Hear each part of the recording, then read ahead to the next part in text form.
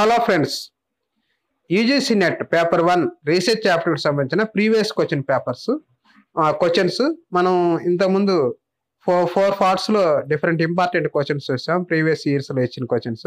ఇది 5th part. దీంట్లో కూడా మనం ప్రీవియస్గా జరిగిన ఇంపార్టెంట్ కొన్ని క్వశ్చన్స్, ఈ పార్ట్లో కూడా మనం కొన్ని ఇంపార్టెంట్ ఎథిక్స్ సంబంధించినవి, ప్లాగరిజం దానికి సంబంధించినవి చూద్దాం. ఇక్కడ మనకి యూజీసీ నెట్ రీసెర్చ్ యాప్టిట్యూడ్లో మనకి 5th పార్ట్లో ఇక్కడ మనకి చూద్దాం. First question, A college want to give the training in use of statistical package for social sciences to researchers. For this the college should organise conference organise చేస్తుందా, seminar organise చేస్తుందా, workshop organise, lecture organise చేస్తుందా? ఒక college మనకి ఈ statistical package SSP అన్న కదా, SPSS, ఆ statistical package for social sciences, దాని మీద ట్రైనింగ్ ఇవ్వాలనుకుంటుంది. అటువంటిప్పుడు కాన్ఫరెన్స్ కండక్ట్ చేస్తుందా, సెమినార్ కండక్ట్ చేస్తుందా, వర్క్షాప్ కండక్ట్ చేస్తుందా, లెక్చర్ కండక్ట్ చేస్తుందా అని ఉంది. ఇక్కడ డిసెంబర్ 2004 వచ్చినది. దీంట్లో మనకి ఎప్పుడైనా ట్రైనింగ్ హ్యాండ్ ఆన్ ఎక్స్పీరియన్స్ మనకి ట్రైనింగ్ ఇవ్వాలంటే వర్క్షాప్ కండక్ట్ చేయాలి, సెమినార్ కాన్ఫరెన్స్ కండక్ట్ చేయరు. ఏదైనా ప్రాక్టికల్ ట్రైనింగ్ చేయాలన్నప్పుడు వర్క్షాప్ కండక్ట్ చేయాలన్నమాట. దీంట్లో సి వచ్చేసి right answer. Next second question చూడండి. Research paper is brief report of research work based on primary డేటానా, secondary డేటానా, both primary and secondary డేటానా, none of the above అన్నాడు. జనరల్గా మనం research paper అనగానే primary కదా అనుకుంటాం. దాంట్లో సెకండరీ డేటా కూడా యూజ్ చేస్తాం అన్నమాట. ఎందుకంటే రివ్యూ ఆఫ్ లిటరేచర్ అది సెకండరీ డేటా కదా మనం, అందుకని both primary and secondary data ఉంటుందన్నమాట. అందుకని దీనికి సి వచ్చేసి రైట్ ఆన్సర్. అలాగే థర్డ్ క్వశ్చన్ చూడండి. When 2 or more successive foot notes refer to the same work with the following expression use.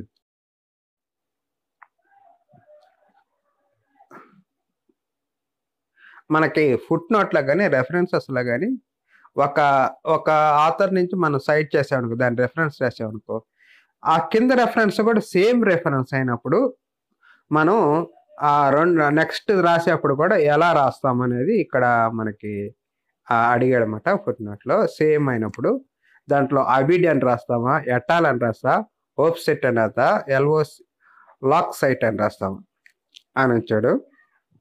దాంట్లో మనం పై రెఫరెన్స్ కింద నెక్స్ట్ రెఫరెన్స్ కూడా అదే వచ్చినప్పుడు మనం అబిడ్ అని రాస్తాం. ఇవన్నీ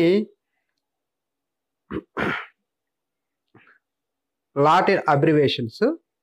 ఈ అబ్రివేషన్స్ని మనకి అబిడ్, ఎటాలు, ఓఫ్సెట్, లాక్ సైట్ ఇవన్నీ రీసెర్చ్లో యూజ్ చేసేసే రెఫరెన్స్లో జనరల్గా రెఫరెన్స్. ఇవన్నీ లాటిన్ అబ్రివేషన్స్. వాటి అబిడ్ అంటే పై రెఫరెన్స్, దీనిపైన ఏ రెఫరెన్స్ అదే రెఫరెన్స్ అని అబిడ్ అంటే. ఎటాల్ అంటే మోర్ దాన్ 2 authors వచ్చినప్పుడు, మనకి మోర్ దాన్ 3 authors వచ్చినప్పుడు ఎటాల్ అని ఉపయోగిస్తాం. అలాగే ఓప్సిట్ ఎప్పుడు ఉపయోగిస్తామంటే ఒక రెఫరెన్స్ రాస్తాం, ఫస్ట్ రెఫరెన్స్ రాస్తాం ఒక ఆథర్ది. ఇప్పుడు ఫస్ట్ రెఫరెన్స్ కుమార్ అనుకో, సెకండ్ రెఫరెన్స్ ఇంకో అతను, మళ్ళీ థర్డ్ రెఫరెన్స్ కూడా మళ్ళీ కుమార్ అని మళ్ళీ వచ్చింది అనుకో, థర్డ్ రెఫరెన్సెస్, అప్పుడు ఓప్సిట్ అని రాస్తాం. దానికి ఆథర్ బ్రీఫ్గా ఇచ్చేసి, ఒకవేళ పేజీ నెంబర్ అయితే పేజీ నెంబర్ వేరేది ఇచ్చేసి మనకి అక్కడ ఆప్సిట్ అని ఇస్తాం అన్నమాట. అంటే ఫస్ట్ అంత ముందు వచ్చిన రెఫరెన్స్ సేమ్ రెఫరెన్స్, ఇంకా డీటెయిల్స్ అన్ని మొత్తం ఇవ్వమాట దానికి సంబంధించి. వరకు జస్ట్ ఆథర్ వచ్చేసి మనకి ఆ పేజీ నెంబర్ అదే అయితే పర్లేదు, సేమ్ వేరే పేజీ నెంబర్ అయితే పేజీ నెంబర్ ఇస్తాం అన్నమాట. దానికి ఆప్సిట్ ఇస్తాం. లాక్ సైట్ అంటే ఏంటంటే సేమ్ అబిడ్ లాగే ఇది కూడా, కానీ మనకి దీనికి ప్రీవియస్గా వచ్చింది, దాంట్లో వేరే పేజెస్ అట్లా ఉన్నప్పుడు మనకు లాక్ సైట్ అంటే అబిడ్ లాంటిది లాక్ సైట్ కూడా. అది కూడా మనకి ప్రీవియస్ ఇచ్చినప్పుడు దానికి జస్ట్ దానికి పేజీ నెంబర్ మళ్ళీ వేరేది ఇస్తాం అన్నమాట. అది వేరేది ఉండొచ్చు, పేజీని అదే పేజీ కాకపోయి ఉండొచ్చు అన్నమాట.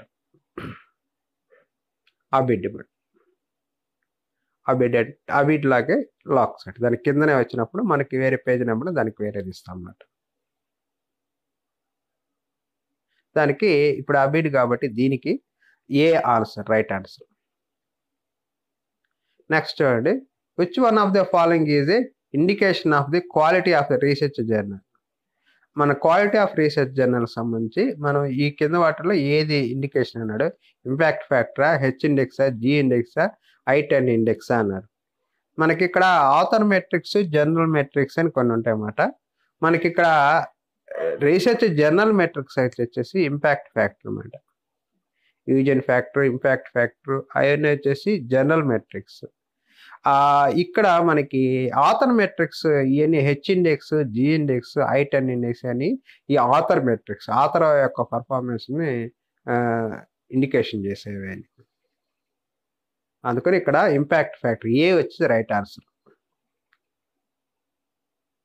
నెక్స్ట్ క్వశ్చన్ చూడండి. 2019లో June 20th వచ్చే సెకండ్ షిఫ్ట్లో ఇచ్చిన క్వశ్చన్. పొజిషన్ పేపర్ అన్నాడు.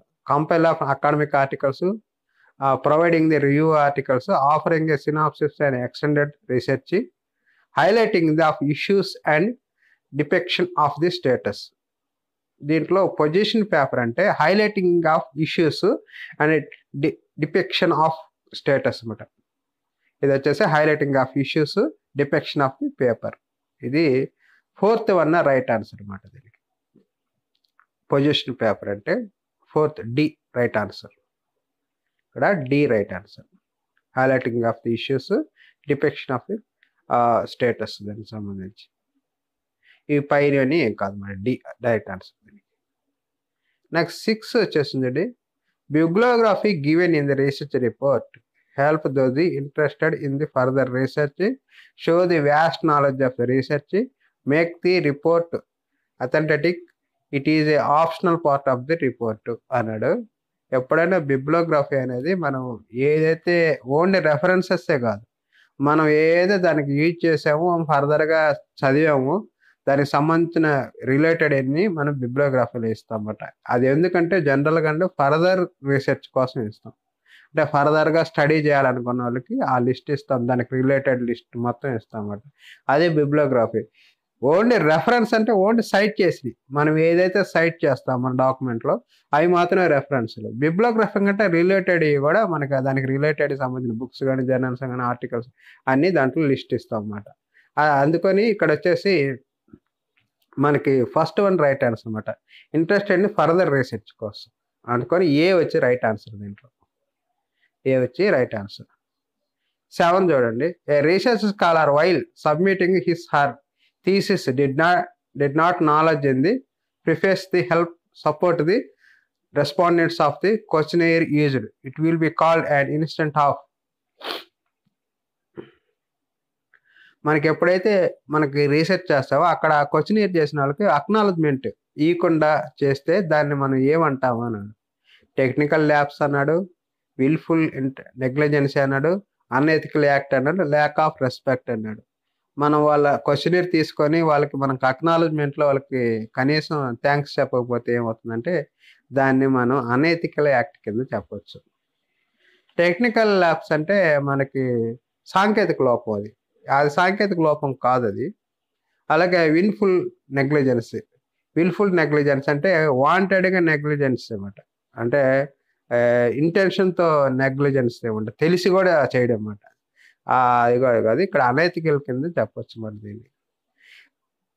Unethical act. సి వచ్చి రైట్ ఆన్సర్. దీనికి సి వచ్చి రైట్ ఆన్సర్. నెక్స్ట్ 8 చూడండి.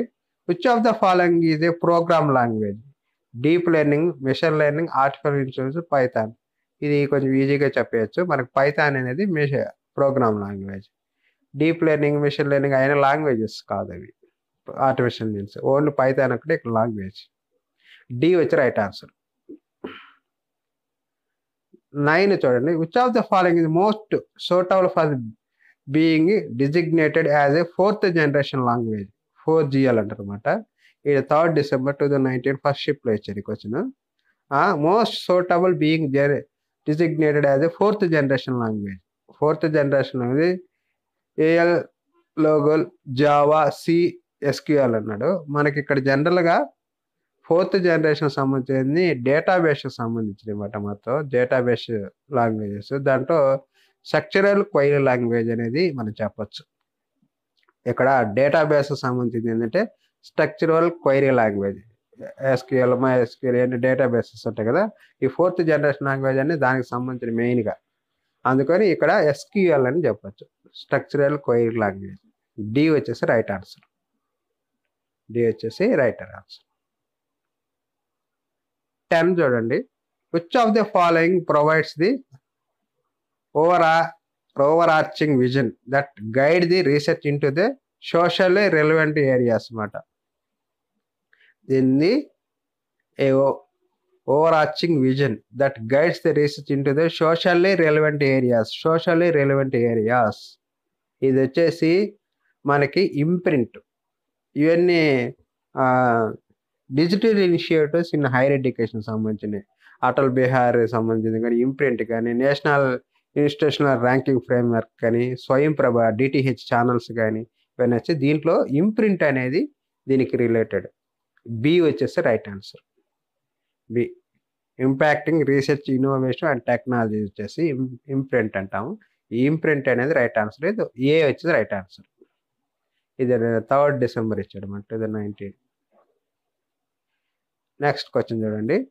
Research ethics do not include అన్నాడు honesty, subjectivity, integrity, objectivity. Not include, not అన్నాడు కాబట్టి ఇక్కడ హానెస్టీ ఉంటుంది, ఇంటిగ్రిటీ ఉంటుంది, ఆబ్జెక్టివ్ ఉంటుంది, సబ్జెక్టివిటీ ఉండదు అన్నమాట.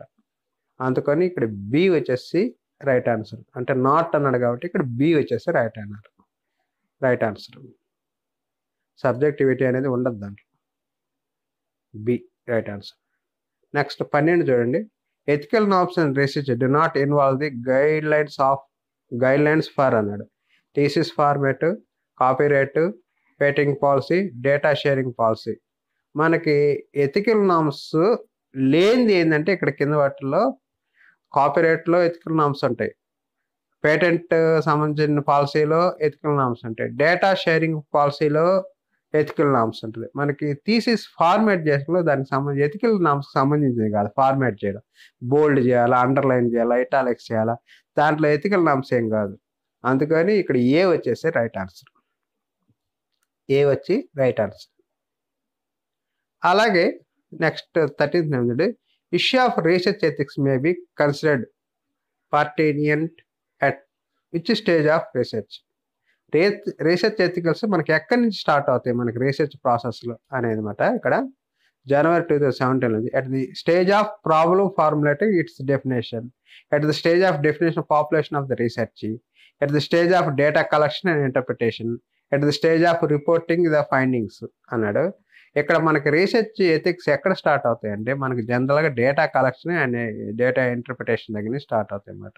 మనకి డేటా కలెక్షన్ చేసేప్పుడు ఎథికల్గా చేయాలి, అక్కడి నుంచి మ్యానిపులేట్ చేయకుండా రియల్గా చేయాలన్నమాట. అక్కడ డేటా ఇంటర్ప్రిటేషన్ అనాలిసిస్ చేసేప్పుడు ఈ పార్ట్ దగ్గర నుంచి మనం స్టార్ట్ అవుతుంది అన్నమాట. అందుకని రీసెర్చ్ ఎథిక్స్ అక్కడ నుంచి స్టార్ట్ అవుతాయి అన్నమాట.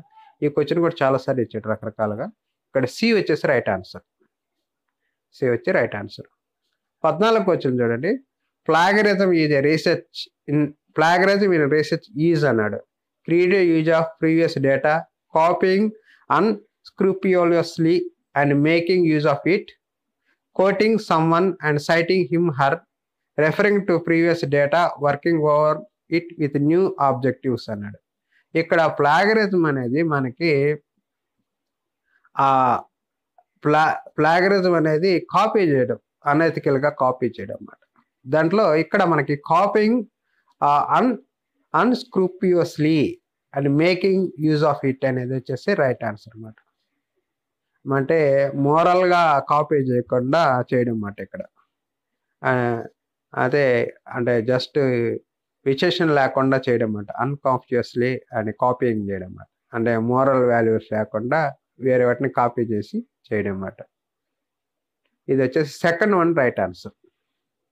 బి వచ్చేసి రైట్ ఆన్సర్. బి వచ్చేసి రైట్ ఆన్సర్. 15 చూడండి. Which of the following is a plagiarism checking website. Plagiarism checking website ఏదన్నాడు ఇక్కడ go.taninten.com అన్నాడు, రీసెర్చ్ గేట్ అన్నాడు, ఎడిటోరియల్ ఎల్సీవేర్ అన్నాడు, గ్రామర్లీ అన్నాడు.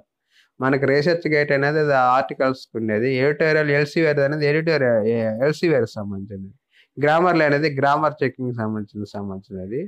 ఇక్కడ టెరిన్టన్ అనేది ప్లాగరిజం సాఫ్ట్వేర్. అది టెరిన్టన్ అనేది వర్క్కొండు, టెరిన్టన్, అథెంటికేట్ ఇవన్నీ ప్లాగరిజం సాఫ్ట్వేర్స్ అనమాట. ఇక్కడ వెబ్సైట్ ఏంటంటే టెరిన్టన్ అనేది ప్లాగరిజం సాఫ్ట్వేర్ కాబట్టి ఆ సాఫ్ట్వేర్ అది వెబ్సైట్ అనేది కరెక్ట్. అంటే ఇక్కడ ఏ వచ్చేసి రైట్ ఆన్సర్. ఏ వచ్చి రైట్ ఆన్సర్. 16 చూడండి. ఏ research scholar while the formally reporting the research result in the form of A thesis acknowledge the support of his her supervisor in the preface. This will be treated as result of the form of thesis. Acknowledge the support of his her supervisor in the preface. It will be treated as a sheer formality, needed formality, superfluous fact, part of the ethicality అన్నాడు. మనకి అక్నాలజ్మెంట్లో ఇందాకలాగే అక్నాలజ్మెంట్లో supervisor గురించి మనం చెప్పడం అన్నమాట. ఆయన help గురించి మనం thanks చెప్పడం ప్రిఫేస్లో. అది దేనికి సంబంధించిన కింద అన్నాడు. ఇక్కడ కూడా ఇది పార్ట్ ఆఫ్ ఎథికాలిటీ. ఇందాక చెప్పాం కదా, ఎవరికైనా మనకి అక్కడ థ్యాంక్స్ చెప్పేప్పుడు అక్నాలజ్మెంట్లో చెప్తాం అన్నమాట. ఫస్ట్లో థీసిస్లో ఫస్ట్ అక్నాలజ్మెంట్ అని ఒక పేజ్ ఇస్తాం. దాంట్లో ఎవరెవరు మనకి హెల్ప్ చేశారు, ఏ ఇన్స్టిట్యూట్ వాళ్ళు హెల్ప్ చేస్తారు, ఎవరెవరు మనకి డేటా ఇచ్చారు, వాళ్ళందరికీ థ్యాంక్స్ చెప్పుకుంటూ వస్తాం అన్నమాట. ఆ పార్ట్ లేకపోతే అది ఎథికల్ కిందకి వస్తుంది అన్నమాట. అందుకని పార్ట్ ఆఫ్ ఎథికాలిటీ ఇది. ఇక్కడ డి రైట్ ఆన్సర్ అన్నమాట. D right answer. 17 చూడండి. Issue of research ethics become the relevant which of the following stages of research. ఇందాక ఫస్ట్ ఇచ్చినప్పుడే మనం చెప్పాం కదా, దాన్ని కొంచెం మార్చి ఇచ్చారంటే ఎథికల్ రీసెర్చ్లో ఎక్కడి నుంచి స్టార్ట్ అవుతుంది అన్నమాట. ఇక్కడ problem selection, hypothesis formulation, hypothesis testing, data analysis, interpretation. ఇక్కడ 2 ఇచ్చాడు అన్నమాట combinations. Definition of research population. ఇక్కడ వచ్చేసి మనకి ఎప్పుడైనా కానీ డేటా అనాలిసిస్, ఇంటర్ప్రిటేషన్ కూడా అనాలిసిస్ ఇంటర్ప్రిటేషన్ చేసిన తర్వాత హైపోథెసిస్ టెస్టింగ్ చేస్తాం అన్నమాట. హైపోథెసిస్ టెస్టింగ్ కూడా మనకు కరెక్ట్గా వచ్చిందా లేదని చెప్పాలి. ఈ 2 పార్ట్లు వచ్చేసి మనకి ఇక్కడ చెప్పొచ్చు అన్నమాట.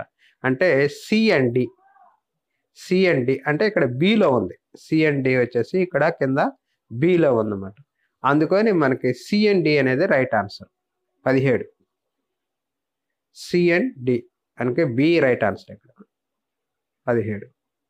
18 చూడండి. Which of the following are the basic rules of API style of the reference format అనమాట. API American psychological association style of format ఉంటుంది అన్నమాట. Reference రాసేదానికి API style, MLA style, Chicago styles అని డిఫరెంట్ స్టైల్స్ ఉంటాయి. వాటిలో API style అనేది popular అనమాట. American psychology association, modern language association, Chicago style, ఇట్లా రకరకాలు ఉన్నాయన్నమాట. వాటిల్లో మన ఏపీఐ స్టైల్ ఎసెన్షియల్గా ఉంది. Italics title of the shorted work of the such as journal article and essay, inverted author name, italics title, longer work such as books and journals, alphabetical index reference list అనమాట. దీంట్లో మనకి ఏ 2 ఇచ్చాడనమాట. మనకి ఇక్కడ 18 వచ్చేసి మనకి B వచ్చేసి right answer అనమాట. మనకి ఇక్కడ italics title of the longer work such as books and journal, alphabetic index reference list. ఈ 2 మాట. మనకి ఎప్పుడు ఆర్టికల్ టైటిల్ దాంట్లో ఇటాలిక్స్ లేవు అన్నమాట. జర్నల్ కానీ బుక్ టైటిల్ కానీ ఆ ఇటాలిక్స్లో ఇస్తాం అన్నమాట. అలాగే ఆల్ఫాబెటిక్ ఇండెక్స్ ఎప్పుడు ఉంటుంది. ఏపీఐ స్టైల్లో ఎప్పుడు ఆల్ఫాబెటికల్ ఇండెక్స్ ఉంటుంది. ఇక్కడ బి, సి అండ్ డి అనేది రైట్ ఆన్సర్. అందుకని ఇక్కడ 3 ఉండేది బి కాబట్టి ఇక్కడ బి వచ్చేసి రైట్ ఆన్సర్. 18. ఆ API style, MLA style, Chicago styles మనం తెలుసుకోవాలి కంపల్సరీగా, రెఫరెన్స్ స్టైల్స్. అలాగే రీసెర్చ్ రిపోర్ట్ విల్ కంటైన్స్ అన్నాడు. డిసెంబర్ 2018 ఇచ్చాడు. Financial accounts, preparatory parts, utilisation certificate, title page, table of contents, terminal chapter అన్నాడు. మనకి research report will contains, research రిపోర్ట్లో ఏమి ఉంటుంది, ఫైనాన్షియల్ స్టేట్మెంట్ ఉండదు, ప్రిపరేటరీ పార్ట్స్ ఉంటాయి, యూటిలైజేషన్ సర్టిఫికేట్ ఉన్నది, title page, table of content, terminal chapters. మనకి దీంట్లో వచ్చేసి ఏ వచ్చేసి రైట్ ఆన్సర్ అన్నమాట. ఏ వచ్చి రైట్ ఆన్సర్. దాంట్లో ప్రిపరేటరీ పార్ట్స్ ఉంటాయి, మనకి టైటిల్ పేజ్ ఉంటుంది, మనకి ఈ వచ్చేసి టేబుల్ ఆఫ్ కంటెంట్ ఉంటుంది అన్నమాట. టేబుల్ ఆఫ్ కంటెంట్ ఉంటుంది. అండ్ నెక్స్ట్ టెర్మినల్ చాప్టర్స్ ఉంటాయి అన్నమాట. మనకి దీంట్లో ఉండని ఏంటంటే ఫైనాన్షియల్ అకౌంట్ ఉండదు, యూటిలైజేషన్ సర్టిఫికేట్స్ అవి రెండు ఉండదన్నమాట. ప్రిపరేటరీ చాప్టర్స్ ఉంటాయి, అంటే ముందు ప్రిఫేస్ సెంటర్లో ఆ చాప్టర్స్ ఆ పార్ట్స్ ఉంటాయి. టైటిల్ పేజ్ ఉంటుంది, టేబుల్ ఆఫ్ కంటెంట్ ఉంటుంది. టెర్మినల్ చాప్టర్స్ అంటే మెయిన్ ప్రధానమైన చాప్టర్స్ అవి ఉంటాయి అన్నమాట. అందుకని ఇక్కడ ఏ వచ్చేసి రైట్ ఆన్సర్. 20 చూడండి. Style of writing A thesis research article has to be creative it so far as a diction is a concern, scientific in respect of language used, mechanical in so far as placement of figures and tables in concern, variables and research of references. దీంట్లో మనకి scientific in respect of language used అనేది B వచ్చేసి right answer 25. ఇవి మనకి ఈ యొక్క మనకి ఈ research questions previous క్వశ్చన్స్లో important questions ఇవి. ఇది 5th పార్ట్. ఈ 5 చాప్టర్లు ఆల్మోస్ట్ ప్రీవియస్లో ప్రధానమైన క్వశ్చన్స్ అన్ని కంప్లీట్ అయినాయి అన్నమాట. Thank you.